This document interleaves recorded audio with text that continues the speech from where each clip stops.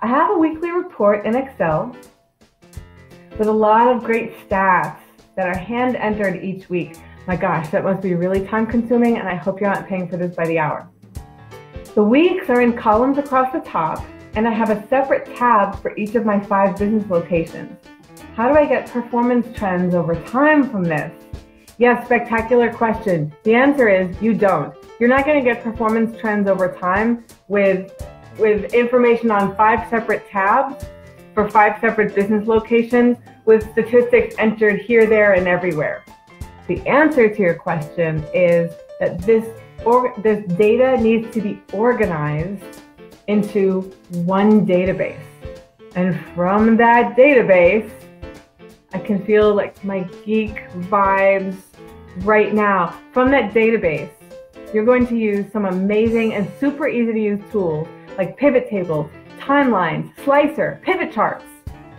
And really, in about 30 seconds or less, you can get the most amazing insights about your business that you've ever had in your life.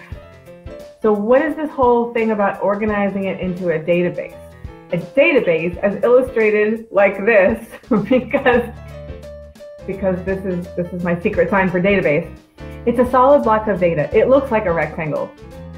There are no spaces in between. It's not something that goes on to the right especially if it has spaces between it, which is not even analyzable. A database is a series of columns next to each other with no spaces, and a series of rows with no spaces. I mean, the occasional blank cell, you're okay, but no blank rows. And every column has a column header, like date or location or category, description, amount, quantity, other descriptors. Those are the column headers. And in every row you have what's called a record. Okay, jargon alert, it's called a record, a row in a database. So you might say, pick a random city. And you might say location, city, like that's where one of your business locations is. Let's say Naples. So you have a business location in Naples. You say location, Naples. And then you might say statistic. How about gross revenue? So you put category, gross revenue. Amount, and you put whatever the amount is, $5 million. Date, maybe it's a day of the week, maybe it's a week-ended date, maybe these are weekly statistics. So that's what do we have in the fact pattern here? The weeks, it's a week, so you might say week-ended. So if your weeks end, let's say on Saturday, you put a Saturday date. Week ended 11/25/17, for example, that was a Saturday. So you have all of these pieces of information, all these attributes about one record, and it can go down forever. Excel, a single Excel spreadsheet can have over 1 million rows in it. It's like 2 to the whatever power.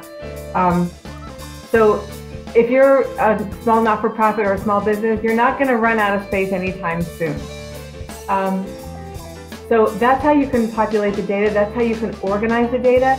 You must organize it this way in order to get some amazing things like performance trends. Now, it's a separate question which wasn't asked here, so I'm not going to bore you with the answer, but of what should be included in a dashboard of weekly statistics. If anybody wants to know, we can have a chat about that. That is definitely not a generic answer, but there are some principles to follow. So if anybody wants to know, ask. I'll give you my opinion because this is Ask the CFO. And being a CFO on the call, I get to give opinions. If, by the way, there is anyone else on the call who has facts or opinions about anything we're discussing today, please feel free to post a comment. I'm watching. And if I know you, I'll give you a shout out.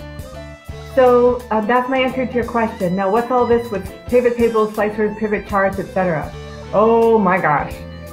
Seriously? A couple days ago, I built out a dashboard that was powered with a table and pivot tables and a pivot chart and slicers. And we got a serious wow moment. And the biggest thing that came from this is, my gosh, with trends like that, we have to make sure that the employees are being treated fairly and not being underpaid. And 2, we have to make sure that no one's committing fraud. That's the kind of insight. But don't shy away from it. Step into it. Embrace it. Because you work very hard every day and you don't want anybody in your circle being treated unfairly or subject to fraud. And yeah, it can feel uncomfortable, but go for it. Don't shy away from it. Pivot tables summarize detailed information. And they become possible and easy. I mean, really easy, not just because Jamie's saying it. Trust me, it's easy.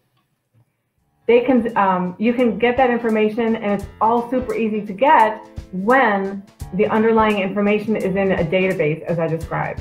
So you go drag and drop, total X by Y, total revenue by location, total quantity by a weekended date, total category line item by location. And if you want this visually, you can pit 2 of your 5 business locations against each other and check out weekly trends in profitability or revenue or average employee pay rate as a percent of total revenue. You can track that, pit 2 locations against each other. You can even create a little competition if you think that's something that can inspire your leaders, your business leaders in each location to continue to perform.